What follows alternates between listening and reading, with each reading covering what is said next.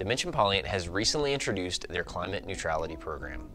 This is an exciting and forward-thinking project that puts them in the forefront of sustainability in business. Well, I think as a company whose roots are based in sailing and outdoor activities, we're a core group of outdoor enthusiasts. So keeping the ocean clean and the air fresh out on the mountains is really of personal interest to us, but also professionally too. So there's been a lot of, as you say, investment in these programs put in from the top. In December, we released X-Pac's first partially recycled fabric, the RX line. For many, that may have appeared to be the beginning of DP's green initiative, while in reality, releasing more eco-friendly fabrics was just the tip of the iceberg. Yeah, we've been working on green initiatives for years. First, we kind of only manufacture in wholly owned facilities that are here in Connecticut. That's where we make all X-Pac, and in Kempten, Germany. Those are our two primary and only manufacturing sites, which are in countries with great environmental standards. We've been using recycled content and bio-based content to reduce our carbon footprint. But that's only really one piece of the puzzle.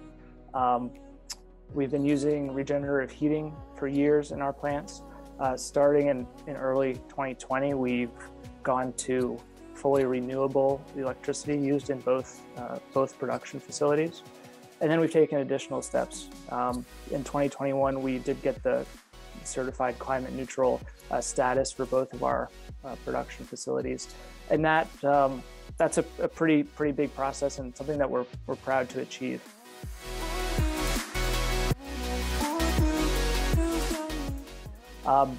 The climate neutral certificate in general takes all of the processes that we do here in the office and in our production facility, calculates the carbon footprint, and then allows us to offset it. This goes into the granular detail of our business. It goes into how many miles our staff commutes, what kind of car I drive, how many miles our sales team flies every year, and creates the picture of what our carbon footprint looks like as a whole. And then we partnered with a company called Climate Partner to offset that carbon footprint in its entirety. And we do that through funding wind-generated electricity projects in the Caribbean. So those things we're really proud of. To date, we've offset over 2 million kilograms of CO2 or greenhouse gases. And that's just in our production facility. There's all kinds of information on that on xpac.com and links to Climate Partner.